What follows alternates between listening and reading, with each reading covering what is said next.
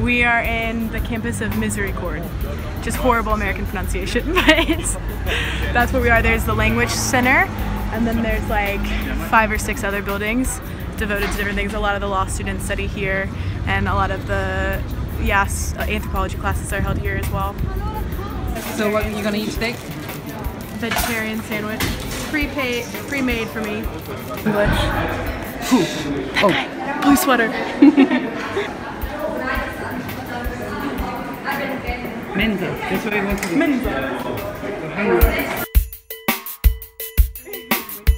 Oh really? Not the same.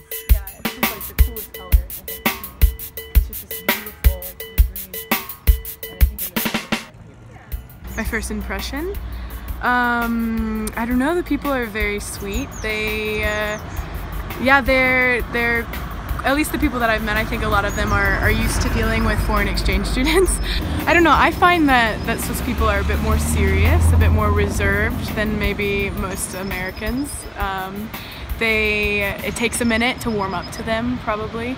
But they've all been very kind and very sweet, especially the students. I've had a good time getting to know them.